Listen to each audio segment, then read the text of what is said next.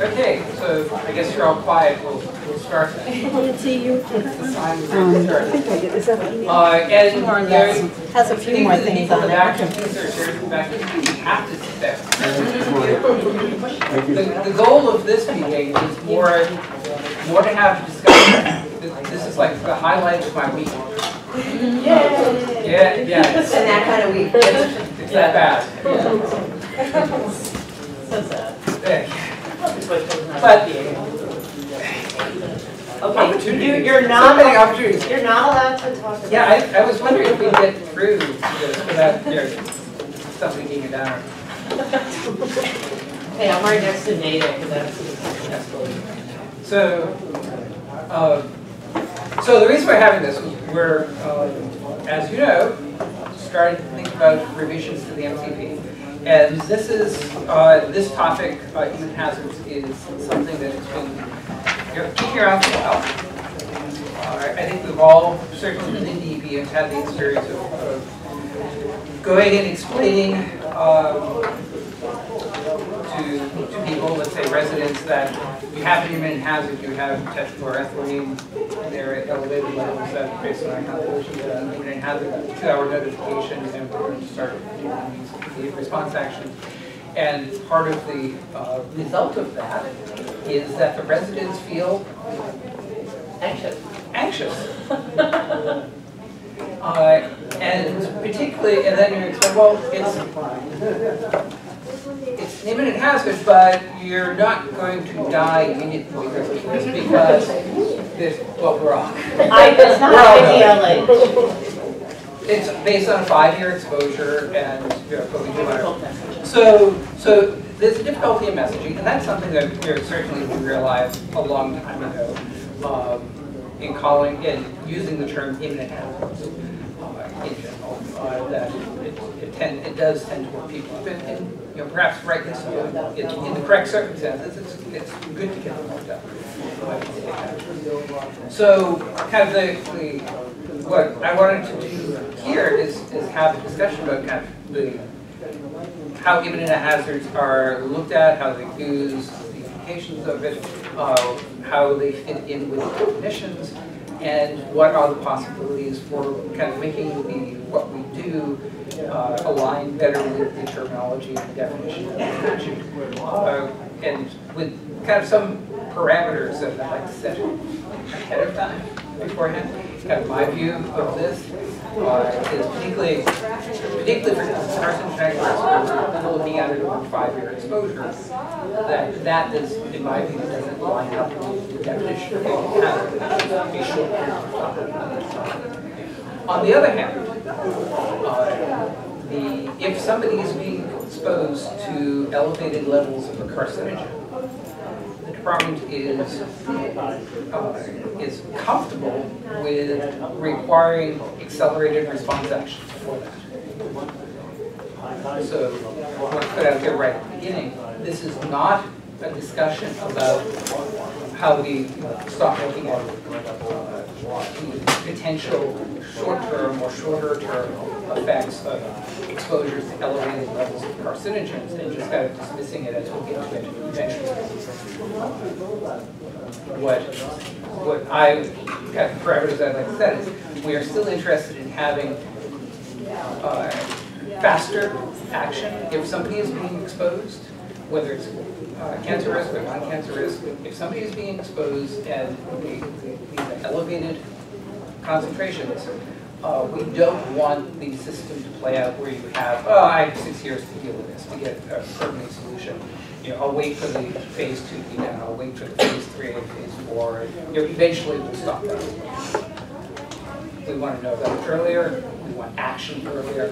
The question that I would put to you, and like that discussion is around, is if we don't call it an imminent hazard, then what are the options for identifying these conditions?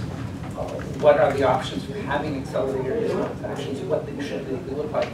What should they look like? What are the time frames that would be appropriate for it? And how would it fit in if they're imminent hazards and substantial hazards? Because that's kind of where I'm thinking about going. are sprinkled throughout the MCP, and the other thing I want people to think about is kind of what are the other implications if we take it out of one category and put it in the other category. And are we comfortable with that, or do we, how do we want it to play out? The end, the bottom line for me is that the actual actions that we see in the face of elevated levels of exposure to something like, say, tetrachloroethylene should not be that different from what we see now, but it might work slightly differently. Recall something, perhaps take some of the imminent pressure off, describe it slightly differently, but more or less, I think we want the same kind of accelerated response actions. So, discuss. I mean, the definitions that I put out there, going back to 1903 or so, one of the reasons Nancy is here from ORS, and I was involved in that as well back then. One of the reasons we chose a 5-year exposure for evaluating carcinogens is because these studies that the slow factors and cancer potential are based upon are all lifetime exposures. And the thought was that the shortest time period that would really be consistent with that lifetime exposure, typically lag would be a 5-year exposure. That calculating cancer risk based upon a 2-month exposure, or 3-month exposure, or even a 1-year exposure had too many uncertainties, and models didn't necessarily support a linear cancer risk associated with that. So lacking the ability to actually appropriately evaluate a, say, 6-month exposure to our carcinogen, that little confidence that the number that would come out of that calculation actually would be meaningful.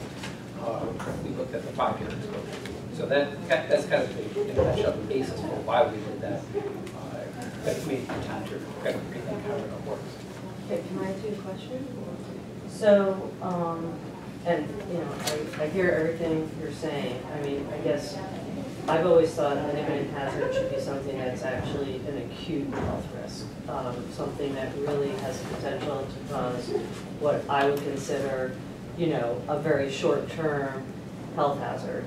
And I think with the CEP definition, you're capturing the situations of concern that maybe we don't want someone being exposed, for example, to elevated levels of carcinogen, but a CEP, so in a residential situation, I think you're actually covered there because a CEP triggers an IRA, okay? So to me, the whole that I guess I'm wondering if you're thinking about is for the non-residential situation, which is not part of the CEP SRM paradigm, and you might still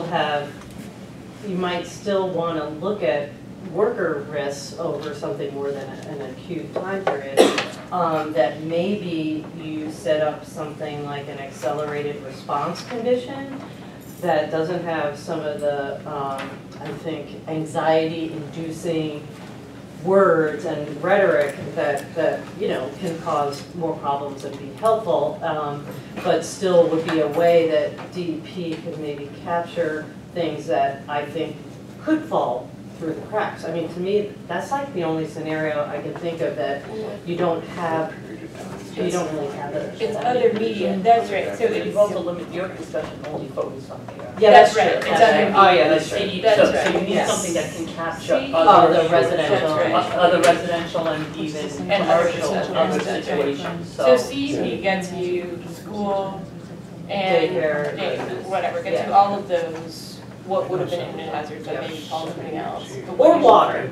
Right, or water. Yeah. But what you would lose are commercial, Yeah. short-term risks, like if you call it a substantial hazard, which I think is good logic, because that gets you all of these things, these shorter-term risks. But you lose indoor air for commercial, and you lose all other media for any receptor. But you could call those substantial hazards, but then a substantial hazard would have to trigger some kind of response action. But it doesn't, substantial hazard isn't necessarily a short term, the way it's defined right now. It can be, because remember, it goes back to the time period. But it's current, which is It's current the uses, concern. but if you're getting at, like, I'm concerned that what happens if there is a really high cancer risk at 5 years due to exposure, the substantial hazard, you know, it just might, the way it kind of falls in the system, you don't have to do accelerated response actions. No, you'd have to change the reg to Yeah. do so, but you Oh, could what call do it, you you do would need if an you have accelerated. really high levels of, you know, arsenic in soil. Right, Yeah. so that would be, we would need people to evaluate that as a, you need somebody to do a substantial hazard evaluation instead of an imminent hazard evaluation early on. There'd But be- current conditions. Right, well, by definition, right, that's what that term would Yeah. mean, right? And then, so like for this framework to work, then a substantial hazard would trigger some kind of accelerated response.